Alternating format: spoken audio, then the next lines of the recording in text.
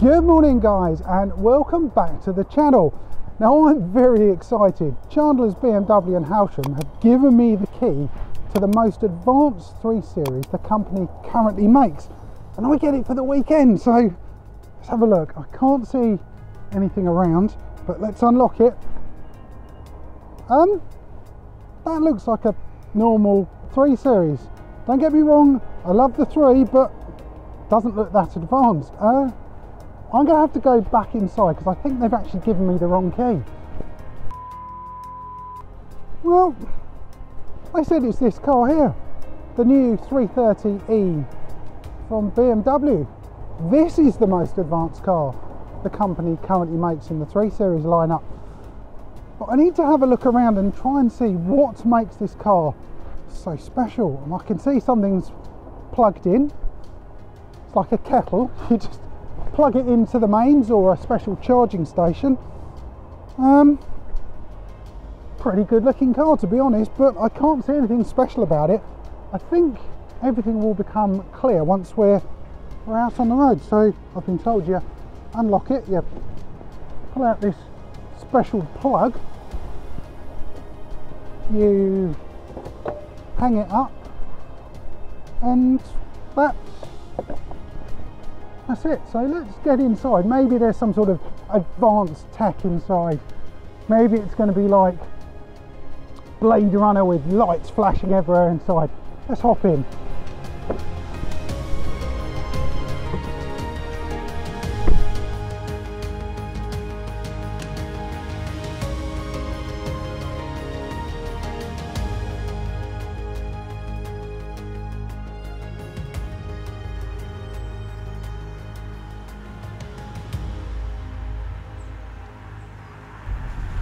Now we're on the move, let's have a chat about what is a PHEV and why would you consider getting one. We'll start with the basics. A PHEV has a traditional petrol engine up front and an electric motor at the back. And through some clever wizardry by the engineers at BMW, it combines both electric and petrol to give you the most efficient driving experience possible. We're going to start off with the standard hybrid. So we've got a button down on the center console here that I can press. So if I press hybrid, now this has gone over to using the clever part of the car and using the sat nav. The car will work out, is it better to be in just electric, just petrol, or even both? Now that's the simplest mode that you can possibly be in. You can then go over to just using electric. There's a electric button just down here next to it.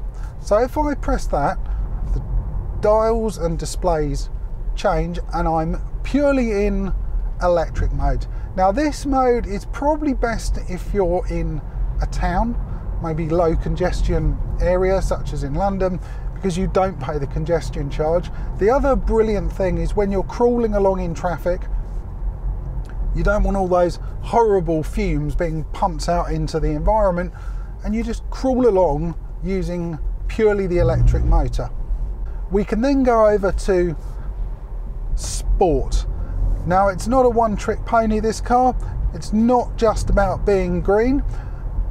The Sport mode, this is just as clever as the other modes.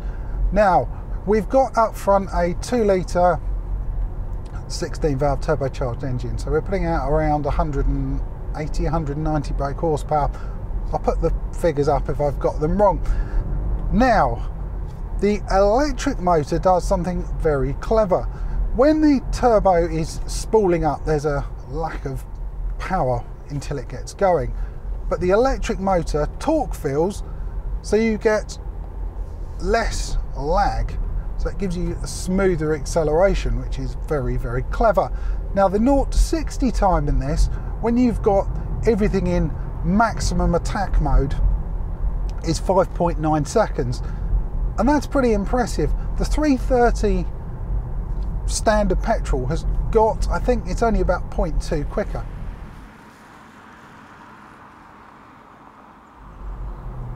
The thing that's fantastic about this 330e is it feels, it looks, it behaves and drives like any other 3 Series. And that's got to be a good thing. This 3 Series is brand new from the ground up. Everything about it has been redesigned. It's more comfortable, there's more legroom, the technology is better. I personally think it looks better. Just all of the benefits that BMW have put into their latest vehicles, you've got here. So you might have something that is incredibly advanced, but it doesn't feel it. I know that sounds a strange way to be, but if you can save money, have good performance, be better for the environment, that can only be a good thing. The one downside, which is not exactly major, you've got a slightly smaller boot. It's 370 litres. I think you lose about 100 litres because the batteries have got to be stored somewhere along with the electric motor. And also it's slightly heavier. It's 200 kilos more than a regular petrol engine. But they've done a good job. It doesn't feel much heavier. BMW have always been about the ultimate driving machine, and I was a bit concerned that all of that extra weight bolted into the car was going to really affect the handling, but it doesn't seem to have done that much, not on the open road. Maybe on a track you probably would feel that extra weight, but for everyday driving it's pretty much perfect.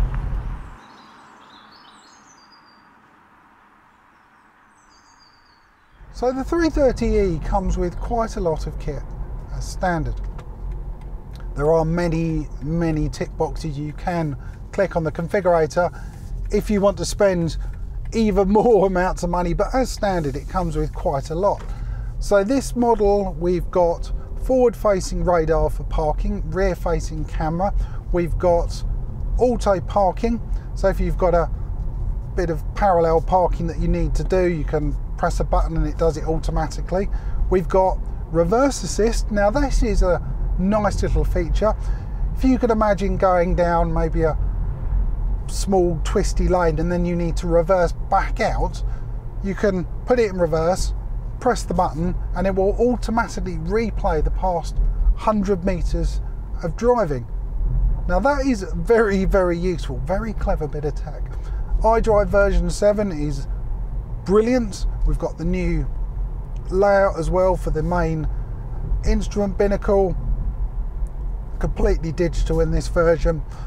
The iDrive version 7 I'd say has got to be the best infotainment system I've used on any car at the moment. It is very well laid out, it's just very intuitive, and the great thing is we've still got physical buttons. We've got the traditional iDrive jog wheel down here on the left hand side, or it is touchscreen, so whichever option you want to go for. In front of me as well we've got everything very clearly laid out. So you've got the sat nav in the middle, acceleration, speed on the left, and a few other trip computer on the right.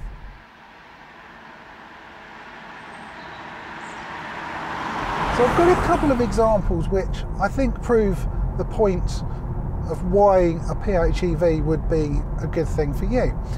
Now, the car itself has got a range of around 35 miles on pure electric. So I can imagine if you've got a shortish journey to work, maybe 15 miles each way, you'd get up in the morning, you can precondition the car, so that will mean it's plugged into the mains at your house, press a app on your phone, and that will turn the heating on, the heated seats, get the car nice and toasty without using any of your battery, just uses the mains. Unplug it, drive to work, do your day's work, drive home, and plug it back into the mains again to charge overnight. In that way, you're not going to need to visit the petrol station at any point during the week. which I think is an absolutely fantastic thing. Now, something people worry about is the cost of doing so, and you're looking around, I think BMW quote about £1.05 to give you 35 miles of range. So another great example of where a hybrid comes into its own would be as if you're driving into a city. You can set a target rate for the battery, so you'd press the electrical button, set target rate, and this will set the state of charge maintained automatically by the battery. So you can say, I'm driving from outside of London into the city and I want 100% charge by the time I get there. You'd change some settings and the car would know to charge the battery to be 100% by the time you get there. Arrive in London, press your electric button, you drive round all green and lovely, no congestion charge. You leave the city, go back into hybrid mode and the car returns into its normal state. I think that is very clever. It's great for the environment and also it's very good for your pocket as well.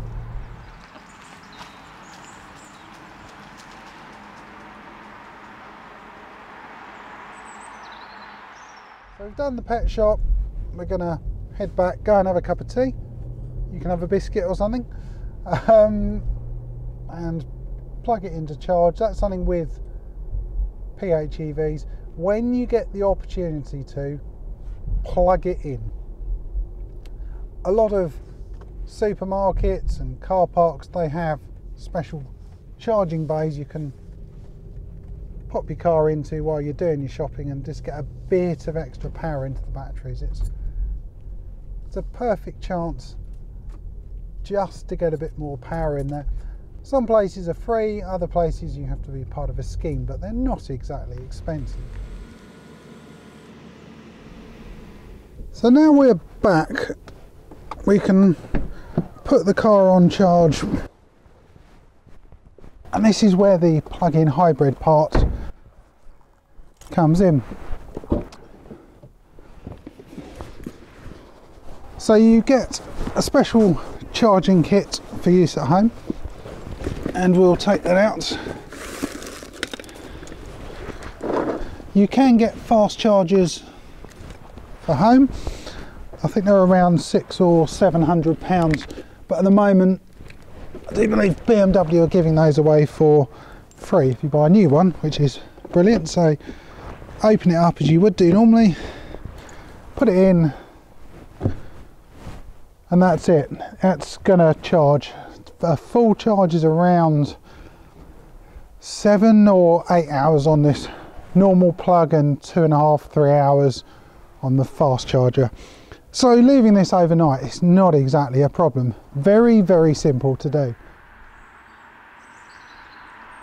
So I'm hoping you can see that this PHEV version of the 3 Series has got a lot of technology underneath the skin, but the BMW engineers have made it as simple as possible for you to use. You don't need a degree in rocket science in order to drive it. It's a 3 Series, you put your foot down and it goes.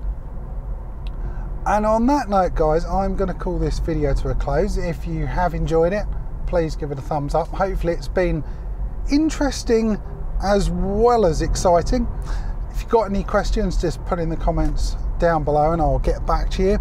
A massive thank you to Chandlers BMW for allowing me to have the car for a few days. It's been very interesting for me, as hopefully as well as you. And I'll see you guys on the next video. Thanks for watching.